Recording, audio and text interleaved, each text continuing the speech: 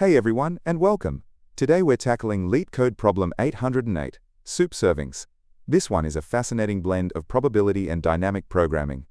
It might seem tricky at first, but we're going to break it down step by step. Let's get started. Okay, so here's the setup.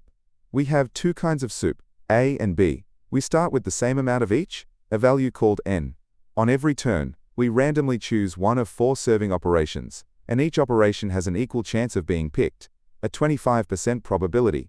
The process stops as soon as any one of the soups runs out. Our goal is to calculate a very specific value. The probability that soup A runs out first, plus half of the probability that both A and B run out at the exact same time. Let's make sure we're crystal clear on the goal. We're not just finding the chance that A finishes first. We need that probability, and then we need to add half of the probability that they finish on the same turn. This combined value is our final answer. Whenever you see a problem asking for probabilities of different outcomes like this, it often points towards a solution where we track the state of the system. The key to solving this is to think in terms of states, V10. A state is just a snapshot of how much soup we have left. For example, a state could be 100 ml of A and 200 ml of B. Both.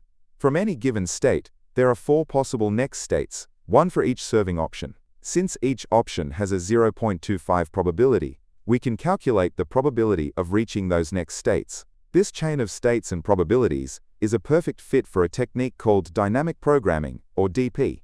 Now, here's a crucial simplification. Notice that all the serving amounts, 100, 75, 50, and 25, are multiples of 25.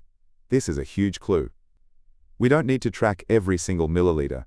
We can think in terms of units, where 1 unit is 25 milliliters. So, if n is 50, that's just 2 units. Pouring 100 milliliters of A is just removing 4 units of A. This dramatically reduces the number of states we need to worry about, making the problem much more manageable. Our strategy will be a top-down DP approach, which is really just a clear way of saying recursion with a cache or memoization. We'll design a helper function, let's call it solve, that takes the remaining units of soup A and soup B. This function's job is to figure out the final probability starting from that state. To make it fast, we'll use a cache. The first time we calculate the answer for, say, 2 units of A and 3 units of B, we'll save it. If we ever need that answer again, we'll just look it up instead of redoing all the work. Every recursive solution needs base cases, which are the conditions that stop the recursion. Let's think them through. First, what if both A and B are 0 or less? This means they ran out on the same turn. The problem asks for half this probability, so we return 0.5.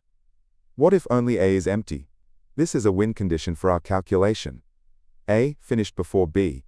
The probability of this outcome is certain, so we return 1. And if only B is empty, that's a loss. A did not finish first, so the probability for this branch of the calculation is 0. Now for the recursive part itself, if we're in a state that isn't a base case, how do we calculate its probability? It's simply the average of the probabilities of the 4 states we could go to next. We call our solve function for each of the 4 serving options, add up their results, and multiply by 0.25. This is the heart of the recurrence relation. There's one more really important trick we need to handle. What if n is a huge number? Let's look at the average amount served. For soup A, it's about 62.5 milliliters per turn. For soup B, it's only 37.5. Since we're serving more of A on average, it's almost guaranteed to run out first if we start with a massive amount. The math shows that for any n bigger than about 4800, the probability gets so incredibly close to 1 that we can just return 1 and be within the required accuracy.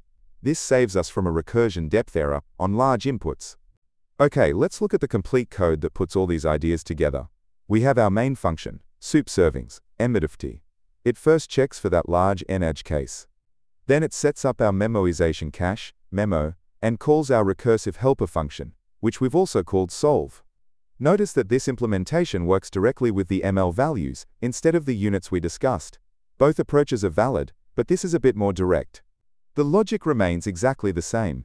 Let's zoom into that helper function. The very first thing it does is check the memo cache.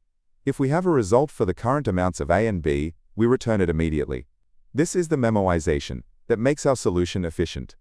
If it's not in the cache, we then check our 3 base cases, both empty, A empty, or B empty, and return the corresponding probability.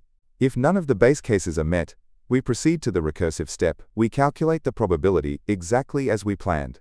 0.25 multiplied by the sum of the results from calling solve for each of the 4 serving operations. Finally, and this is crucial, before we return this newly calculated probability, we store it in our memo cache. This ensures we never have to compute it again.